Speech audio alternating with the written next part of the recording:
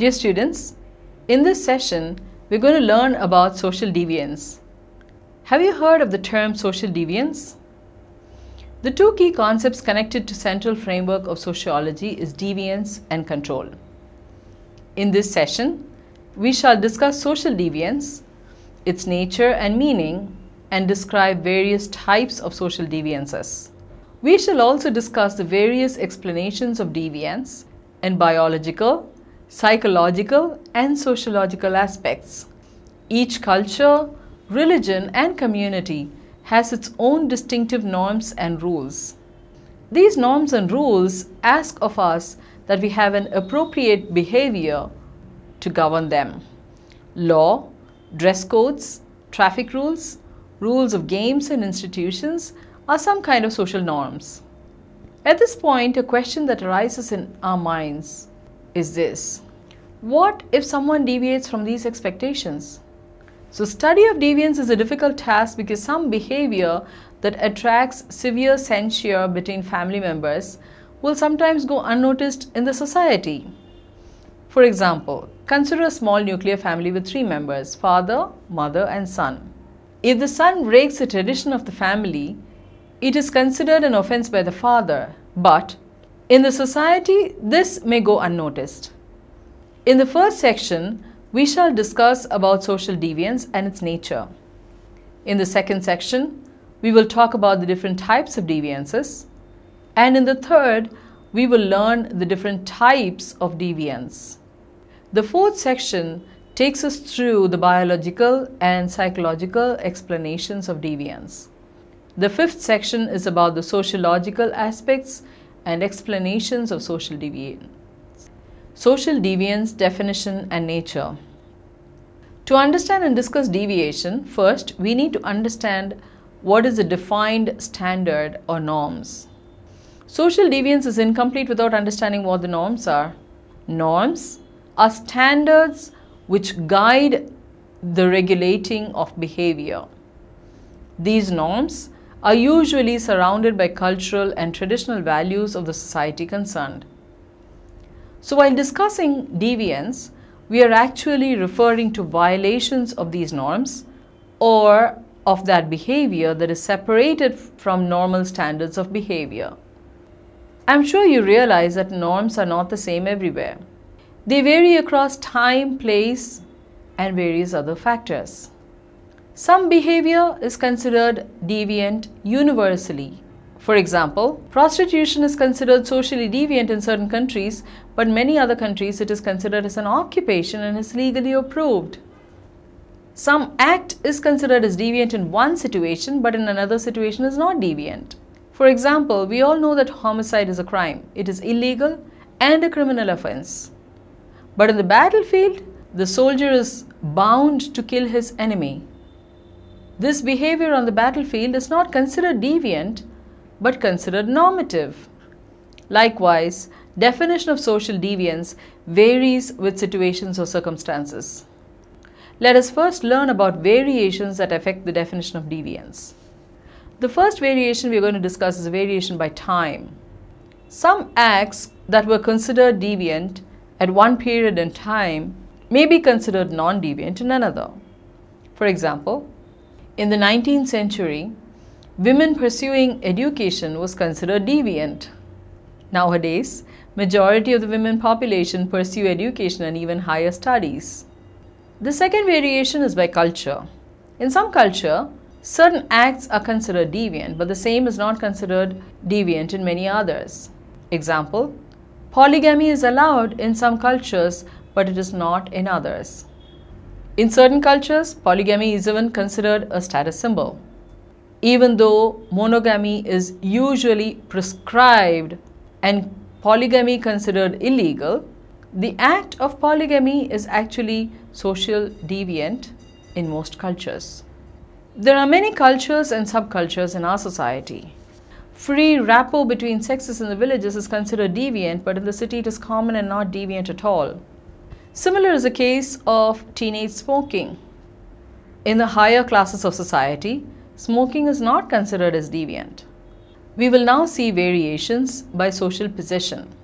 Socially deviant act or behavior can vary with social status or possession. Even deviant behavior can be different among men and women. It is okay for men to walk topless, but for a woman to do likewise is socially deviant. In fact, a lot of forms of deviance have actually paved the way for new things to become normal. Deviance is how society moves forward. For example, fashion is always started by some deviant act and then it becomes normal. Now we shall discuss the different types of deviance and the deviance involved. There are three types of deviances. Many sociologists have classified deviance into various types. When we talk about social deviance, we have to first think about behavior. Whatever the defining pattern that is used, deviance is always related to behavior. Let us see the three types of deviance now. Let us take a look at the first type, cultural and psychological deviation. In cultural deviation, an individual deviates from norms followed by that culture. For example, genocide. The second type of deviance is individual and group deviation. Individual deviation is one where the individual deviates from the normal behavior. For example, an educated boy consuming drugs is an individually deviating behavior. In group deviation, a group of individuals exert socially deviant behavior. For example, a street gang engaging in unlawful activities. The third type of deviation is primary and secondary deviation. Primary deviation is where the individual is actually a conformist but commits an act of social deviance. Secondary deviation is one where the individual who is labeled as a deviant and have to live with that label even though he has changed. Now let us see the types of deviance. There are 5 types of deviance. The first type is freak. These types of deviance are judged by the appearance. If the appearance, attitude or behavior is deviant, then they are called freaks. We see many people with very shady appearance. We conclude in our mind that these people are socially deviant. For example, coloring hair is considered as freaky among the youth. The second type of deviant is sinful. In this type, the individual is considered sinful when he or she violates certain norms, usually a religious norm. Many acts are considered sinful by religious communities. So when the religious norms are violated, these individuals are actually acting socially deviant. The third type of deviant is a criminal. A criminal is one who violates law, especially criminal law. Laws are entrusted to lead a safe life free of crime, so violating such rules are considered a social deviant behavior. The fourth type of deviant is sick. Drug addicts, heavy drinkers, homosexuals are considered as illegal during earlier times, but now it is considered as a type of sickness. Drug addicts, heavy drinkers and homosexuals have actually become victims of illnesses. But people still consider these behaviors socially deviant. The fifth type of deviant is alienation. There are many factors to take into account for alienation. Alienation can occur due to many reasons. There was a time when people suffering from AIDS were alienated, but they are not so anymore. Alienation is a difficult process to judge whether it is a deviant. We must take into consideration 2 points when we try to define or judge deviance: whether they are the norms of the community, the individual or the group they belong to, and also the law. Biological and psychological explanations of deviation. Biological explanation deals with anatomical, physiological, or hereditary factors.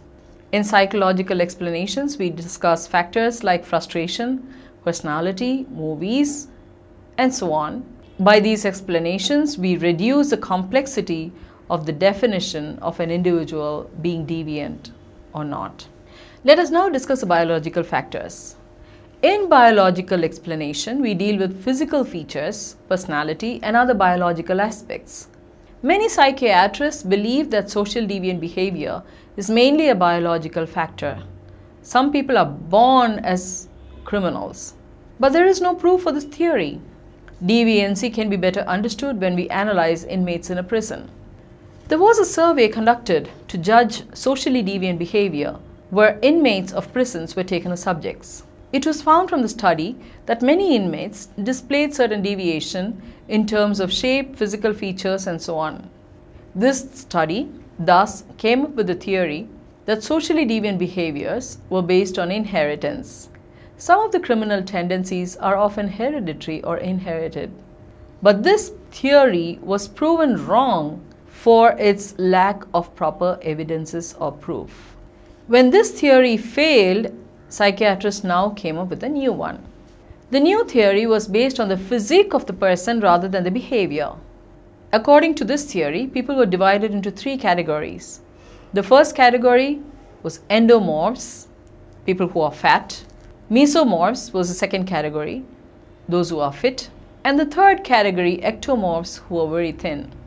The mesomorphs. The theory said physically fit people were recruited more to perform socially deviant acts. This theory was put back again because it lacked the proof to show the behavior of other inmates. Let us now move on to psychological explanations. Here we discuss about the mind or the mindset and consequent behavior of the individual rather than the body types. Factors like learning, personality, interests, willpower, ego, guilt, goals, structure, anxiety, motivations, and the like go into this definition. There is a speculation that deviation arises from sickness or psychological abnormalities. There is also argument that mentally ill people take to drugs and alcohol. However, this theory is not so strong, and that is really absurd to say that all those who are mentally ill behave socially deviant. So socially deviant behavior results from frustration, true or false? Well, there is no scientific explanation for this question.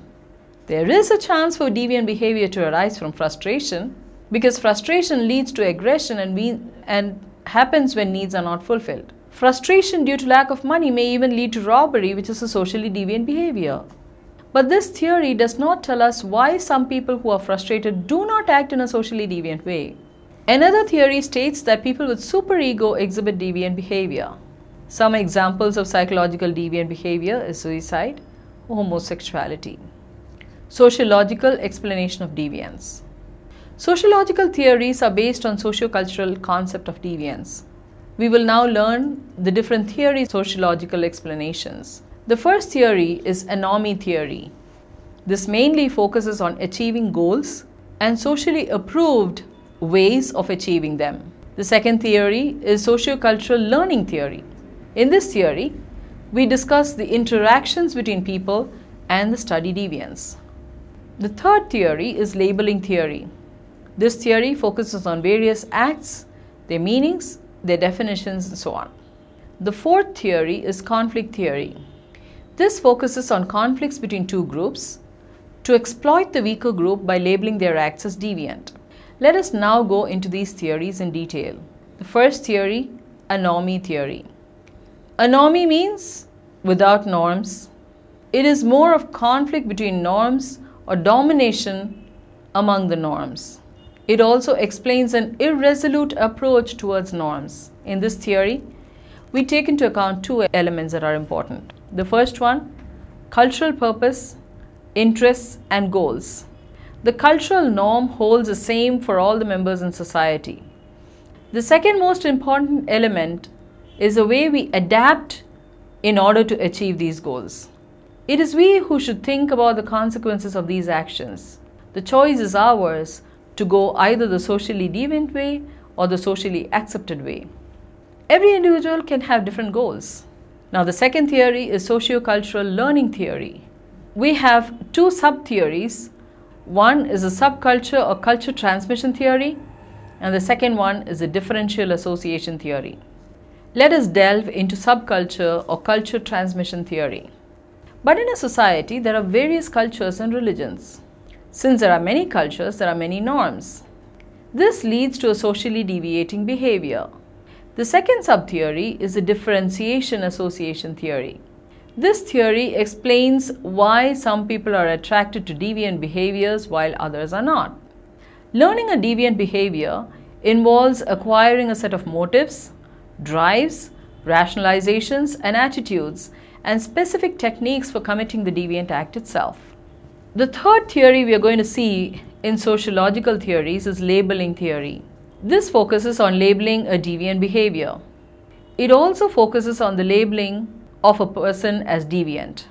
For example, a child who is always labeled as bad by his parents and others gradually begins to accept the fact that he is bad and starts showing socially deviating behavior. The fourth theory we are going to discuss is a conflict theory. This theory explains the various conflicts between each norm. They would like to exercise dominant behavior. Next, we will discuss various examples of socially deviant behavior. Examples of socially deviant behavior. First example will be suicide. Suicide occurs in our world for many reasons. It takes immense courage for a person to commit suicide. If someone can no longer mentally handle a terminal illness, then they should have the option of a painful, dignified ending. The alternative seems more like torture than anything else. The next example we're going to take is abortion. Abortion is an action in which the parent or mother decides to choose whether the child will exist or not. Every year, many cases of abortion rises. Aborting a child due to selfish reasons is equivalent to murder. But there are many non-selfish cases of abortion like rape victims, birth defects. The non-selfish reasons are acceptable according to some societies, but choosing to abort the child is treated as a socially deviant behavior. Such actions are punishable under law. The next example is homosexuality. A common question arises in the mind of the present new generation. If people of opposite sex can fall in love, why not people of the same sex? For many religions and cultures, homosexuality is considered a sin. However, many cultures in today's world has accepted homosexuals and are not considered as deviancies. Even though the same cultures considered it as deviant, they now have laws supporting homosexuals and are therefore considered non-deviant socially. Some say that homosexuality is genetic, but it's not. It's just the way people choose to live. The next example we will explore is prostitution. First, let us understand what prostitution is. It is the act of providing sexual services in return for monetary gains. Another example is drug abuse. Drug addicts often say that they didn't have any other option. Is that true? No. Drug abuse is never a solution to any problem. Drug trade or consumption is considered socially deviant because it destroys the psychological balance of not only the person but also the person around them. There are many crimes associated with drug trade. So in short, drug abuse is a socially deviant act. Conclusion. In this session, students, you have been exposed to the meaning and nature of deviance. We saw deviance as a relative concept inasmuch as its definition varies from group to group and from time to time. It is difficult to define deviance universally, as different societies differ in their norms and values. A departure from the norms and values is called deviant behavior. We raise questions on what causes deviances. We outlined various explanations for deviance and differentiated it from the explanation of deviance from the perspective of biology, psychology, and sociology. In sociology, deviant behavior is seen as a consequence of certain aspects of the culture and the social structure of the society. In the last section, we saw various examples for socially deviant behavior. We listed a few of the common examples of socially deviant acts. They are suicide, abortion, prostitution, homosexuality, and drug abuse. It is we who should determine the deviant behavior. The identification of deviant behavior depends on each individual. Deviant behavior is determined by judgment. Most religions ask its followers not to be a judge of their fellow citizens and to leave that to the Creator. How many times do we ask ourselves why? Why did they do such a nasty thing? Why do deviant acts flood the media? Now that we have understood about social deviation in detail, let us synergize and focus our efforts on how to eliminate deviance and bring harmony in the world that we live in.